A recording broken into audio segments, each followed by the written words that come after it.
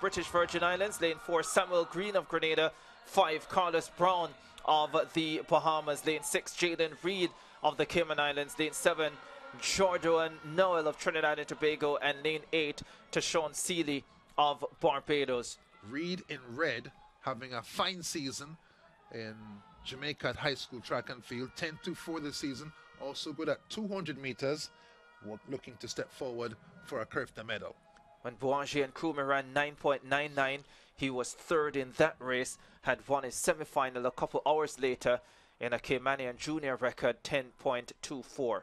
Missed a medal last year by 1 place, 4th in Kingston 2022. Carlos Brown in 5 at home in form, 10.49 in a slight negative wind to win the Bahamian CARIFTA trials and their high school championship. One event doubling as both. And he comes in here with confidence, no doubt. And determination. Seen some of his interviews in the local papers. Feels he has to prove to himself that he's better than a semi-finalist as he was last year. Zachary Evans, 3rd last year for the Bahamas.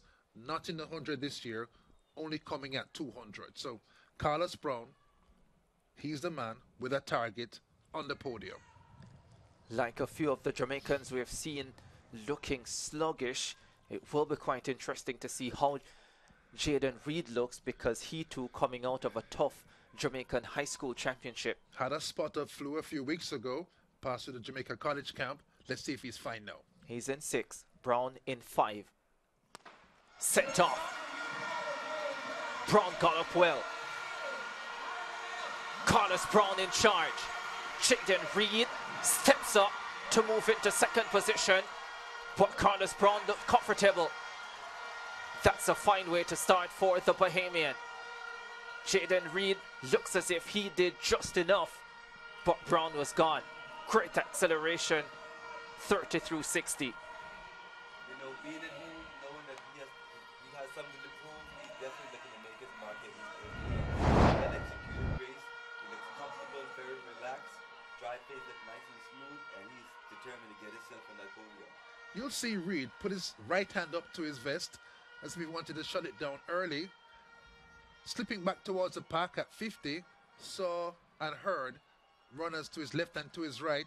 Pressed some gas in the red from the Cayman Islands and made sure he was 2nd to get through to the next round. There's a hand that goes up to the chest. Comfortable at the very end, Jaden Reed, but the man in light blue, Carlos Brown, looks smooth. Confirmation, Carlos Brown, 10.53, just outside his 10.49 season's best. Jaden Reed, 10.63. Those two automatically through to Tashawn Seeley of Barbados, 10.66. Shamari Newton of St. Kitts and Nevis, 10.72. They'll all have to wait and see if their times are good enough. Jordan of Trinidad and Tobago, 10.84. And Samuel Green, 10.86.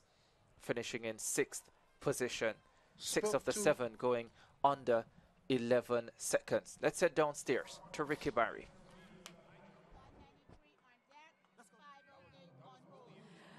An unfortunate update from the high jump. So we did have one Bahamian out, Tyler Pratt. So she was on the 1.65 meters.